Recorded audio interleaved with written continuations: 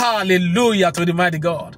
After Jesus healed the man with infirmity for 38 years in John chapter 5, Jesus met him again at the temple in verse 14. He said, "Thou art made whole.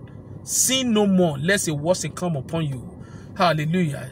You see, after Jesus have healed him, Jesus gave him a warning. Sin no more, lest a worse come upon you. Because when you sin, devil mark you as one of his, and as such, he will be empowered to do all kind of things in your life, with your life, to dump all kind of things upon you. Hallelujah. You have to take a stand in Christ Jesus and resist the devil, and he shall flee from you. Hallelujah to the mighty God. No matter any sickness that is in your body right now, no matter how long it has been in your body, I declare upon you right now, receive your healing in the name of Jesus. That had made whole from that sickness in the name of Jesus Christ. Hallelujah. This is the important thing. Sin no more, lest a worse come upon you.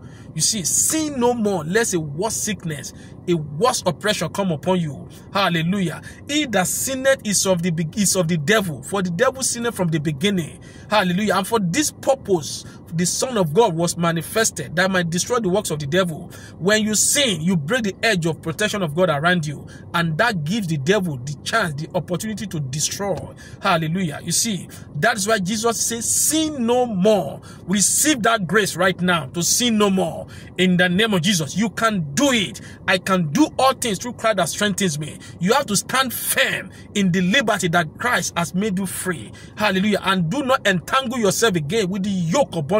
Sin no more in the name of Jesus. Sin is a yoke of bondage. Hallelujah to the mighty God. You that you are struggling with addiction, pornography, sexual addiction, drugs, alcohol, masturbation, these are all the works of the devil. They are all the yokes of the devil. I decree upon you right now, let those yokes of the devil be broken upon you right now in the name of Jesus. Receive your deliverance right now in the name of Jesus. You also need counseling. Go for counseling. I decree upon you right now, let that yokes of the devil upon you be broken in the name of Jesus Christ. Hallelujah. You that you are losing memory. You're losing memory. Sometimes it seems your mental ability is failing.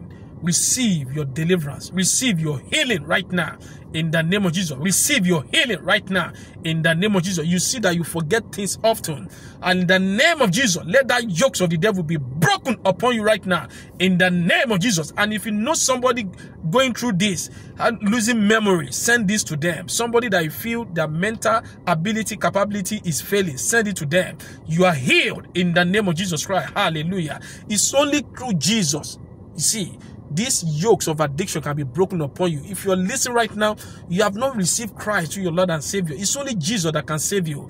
There is power in the name Jesus. There is power in the name Jesus. Amen. That is why Jesus came to destroy the works of the devil. If you want to say yes to Jesus now, say, Lord Jesus, I thank you for this moment. I believe you are the Son of God. You died and God raised you from the dead. Forgive me of my sins. Be my Lord and Savior now and forevermore. Amen. In the name of Jesus. May the power of the name of Jesus, that power in the name of Jesus, break every yoke of addiction upon your life. Every works of the devil in your life, let it be broken in the name of Jesus. Be set loose now in Jesus' mighty name. God bless you in Jesus' mighty name. Amen.